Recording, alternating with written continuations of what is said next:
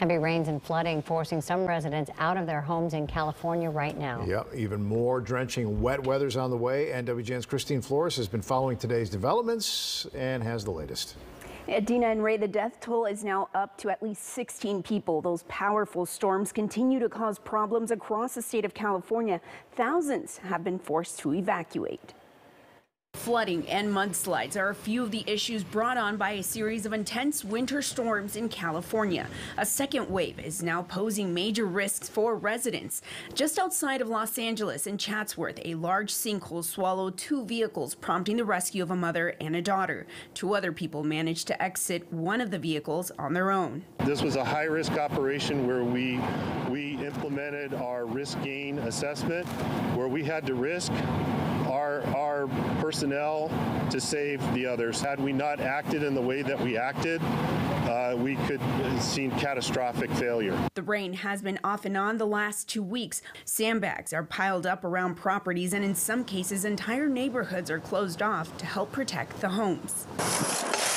We had one pretty bad flood in the garage a couple months ago, so now we want to just be a little bit more prepared for that. We got an experience of what can happen, how quickly things can go south, and what a quick microburst can do. So we're hopeful that we're ready for that this time. In San Luis Obispo County, the search continues for a missing 5-year-old boy who was swept away during the storm Monday. The large amount of rain has saturated the ground. Just outside of San Francisco, Lori Sheets had a large pine tree fall on her home in San Bruno. No one was injured. You jump out of bed. It's shocking. And then I opened the front door and all you could see were limbs. I mean, the big tree. Santa Rosa in Sonoma County also facing challenges. Didn't take much for a number of our roads to get flooded, ponding, nuisance flooding to occur across town, and actually in one case, Colgan Creek on the south end of town actually went over its banks. As a result of this intense storm, more than 175,000 people are without power across California.